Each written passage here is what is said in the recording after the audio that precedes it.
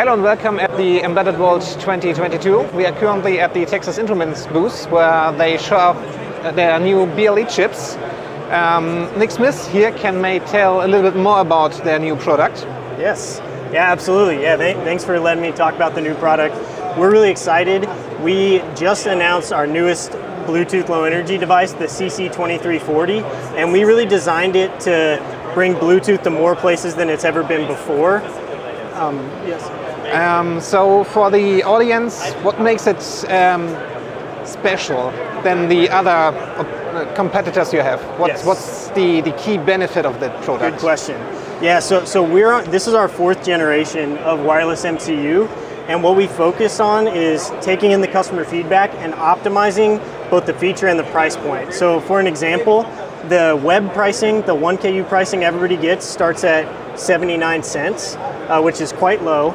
And for that, you get, at that class of device, industry-leading output power at +8 dBm and industry's lowest standby current consumption.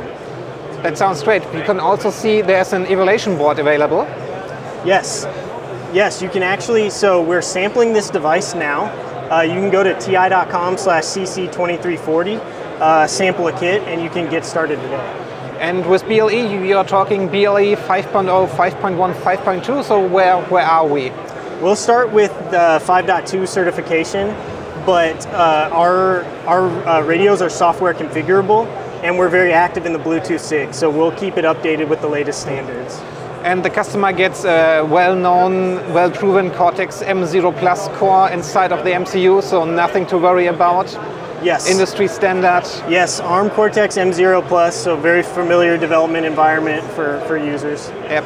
And you told before there is an option to do mesh networking with one SKU you have, the 512K version, and you can also go even for a more price-aggressive version with less flash and BLE focus. Yes, there's 2 variants. There's a 512K flash variant and a 256K flash variant. We kind of focus on Bluetooth low energy as the main use case, but the devices, as you said, will also support BLE mesh and 15.4 mesh networking as well. That sounds great.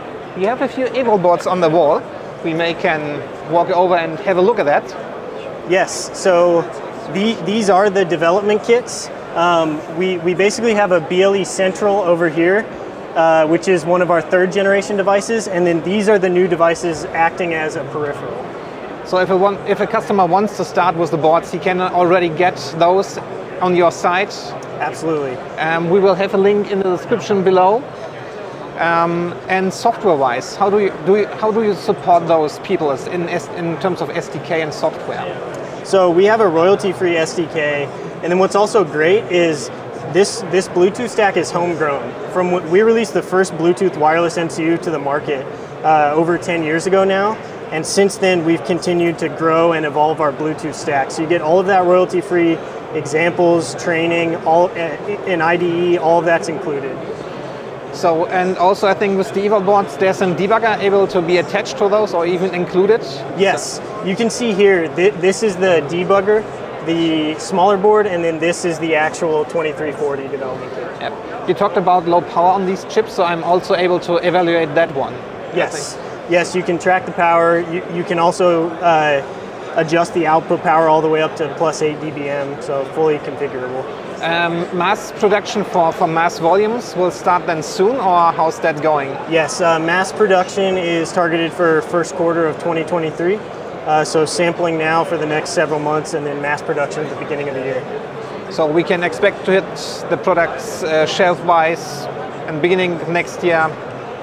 Yeah. And then customers already can start evaluating and developing the new BLE products with your device. Absolutely. Yep, absolutely.